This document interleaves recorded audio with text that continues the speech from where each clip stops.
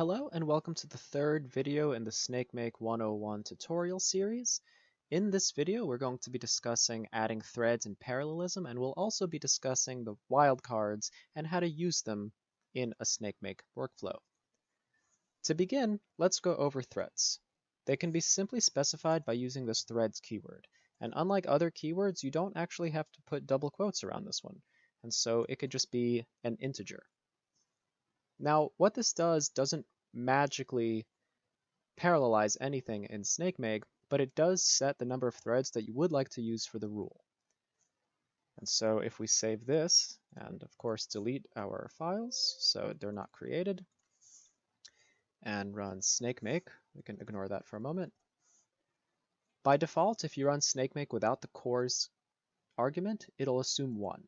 And so here it says right at the top that we've provided only one core because we haven't specified otherwise. And it's going to run this with only one core.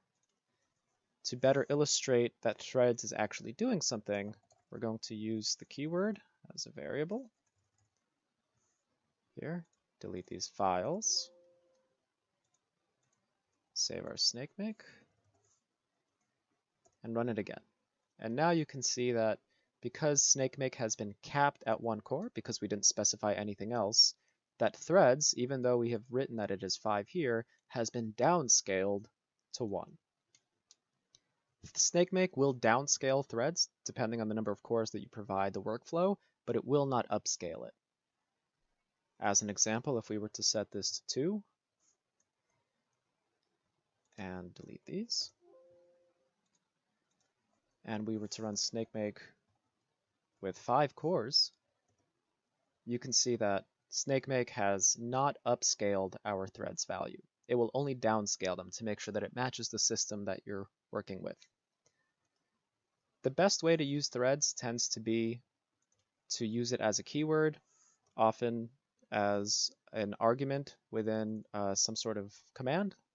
Often it's t or dash dash threads or something like that, and then you would just specify it this way. But threads can also be used to have Snakemake parallelize the jobs that it's running, and we will be seeing that a little bit later once we introduce wildcards. So let's discuss wildcards in a little bit of detail. To really illustrate this point, we're going to make a completely different Snakemake workflow, and it'll probably make sense once we've created some files and shown how it's done. So we're going to delete all of that. We're going to delete files 1 and 2.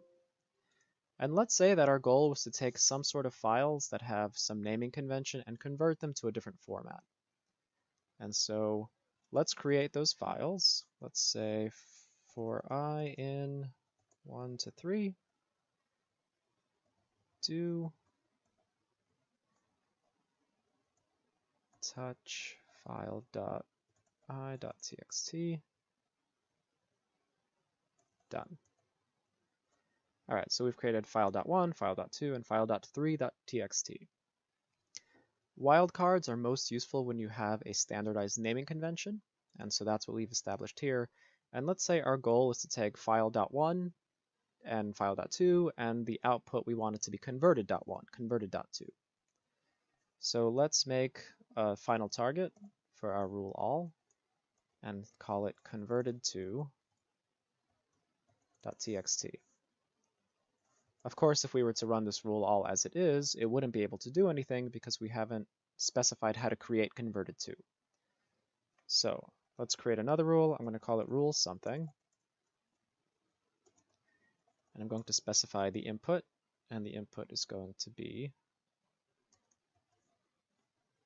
file.thing.txt. And the output is going to be converted.thing.txt. And to help us illustrate what's going on, we're going to have a message that says converting input to output. And we're going to have our shell command. That's just echo input. I'm going to save this, and I'm going to clear my terminal and run Snakemake just by itself.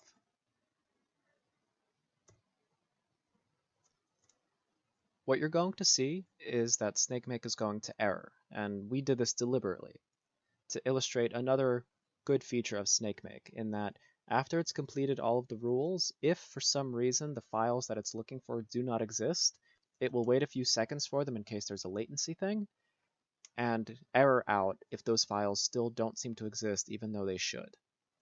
And this makes sense, right? Because we said that our target is converted.to, and so we have this output here that should be creating it, but the command doesn't actually create it. It just spits out a name, which it did here.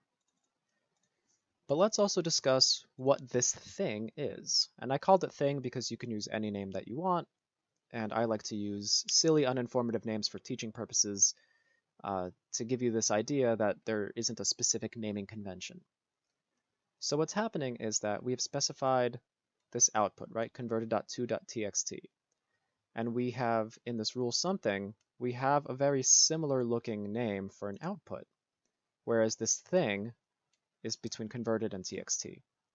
So what happens is Snakemake looks at this final target and looks through all of the rules in the snake file, and it sees whether any of the rules can create its intended output from the outputs of other rules. So it's really just input-output pattern matching. And so what it's doing here is that converted can take on this form converted.to. It's almost as if you're doing converted.*.txt. And the input is file.*.txt.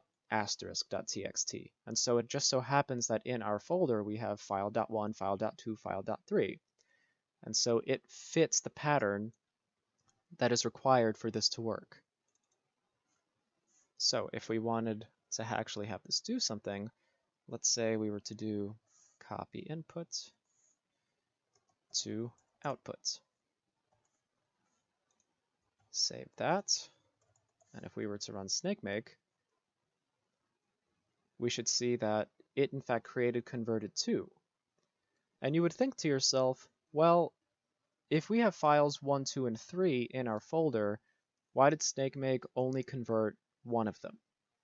And the reason is that in our rule all, we specify this very specific target, converted.to.txt, and so Snakemake only grabbed this 2 to assume the value of thing here. And so if we wanted to have it do all 3, we could do something like this. Converted.1.txt, comma, comma, converted.3.txt. Now, if we were to run this again, after saving it, you will see that converted 1, 2, and 3 were created, and that it did not create converted.to because it already exists. And if you're looking at the logs, because of our message, for each job within a rule, input will assume the value of file and then whatever thing is at the time. So here, it's converting file.1 to converted.1, converting file3 to converted.3. And because 2 already exists, it skipped over it. But it would be a lot easier if there was a way to automate creating a whole series of things. And so Snakemake allows us to use the expand command to achieve that end. And we can use the expand command just like this. Converted dot, and then here we include a brand new wildcard that we will define within the command. I'm naming mine avalanche.txt, comma, and then you say what it is. Avalanche equals 1, 2, 3. And that is the equivalent of hard coding these exact words. So if I was to save this and run Snakemake, you will see that it performs just like it did before, and we don't have to write out every single target that we want. Following standard naming conventions, we can just iterate and create a list for us. If we wanted to do several file formats, we could create a second wildcard here, Let's call this one pigeon. And as another argument, we just define what pigeon is. So here, pigeon will be PDF, txt, and let's choose another one, svg. And so here, expand will actually create 9 different strings for the targets that we want, and you will have a PDF, a text, and an SVG for each of 1, 2, and 3. And once again, I would like to reinforce that you don't actually need to have sensible names for the wildcards, although it's super helpful if you did, but you can also have multiple of these wildcards. And once again, the wildcards are only relevant within the scope of that rule itself. So Avalanche is not shared across rule something, or neither is Pigeon. Now what we can do is combine these expand commands and these wildcards and have Snakemake parallelize jobs for us. So to get started, what we'll want to do is, for tutorial's sake, let's have this Avalanche create 7 files. And we can delete files 1 through 3. And instead, we're going to create a rule that generates those files for us. So let's call it rule create. There's not going to be an input, just an output. And I want the output to be file.whatever.txt with quotes around it, of course. Let's give it a message. Creating file output. And we're going to give it the shell command, touch output. Now, what's going to happen is that this rule all specifies that we want converted.1234567.txt. In order to create those, we have to do rule something, which requires file.1234567, but we don't have those files in our directory. So it looks to rule create, which outputs file.1234567, and that is the order in which things will happen. So I'm going to save this. I'm going to actually add threads to this to make this a little bit faster. So let's say that we here want to add threads, and we'll say 1. And here we're also going to say threads equals 1. If we run Snakemake and we specify that we want to cap it at 5 threads, because we've specified here that it only requires 1 thread to perform this job, Snakemake can run multiples of these jobs concurrently up to the maximum number of cores that we provide. So if I say snakemake -- cores, and let's say 5, I need to save this. It is going to go through all of its rules, and it's going to by itself parallelize the jobs for me.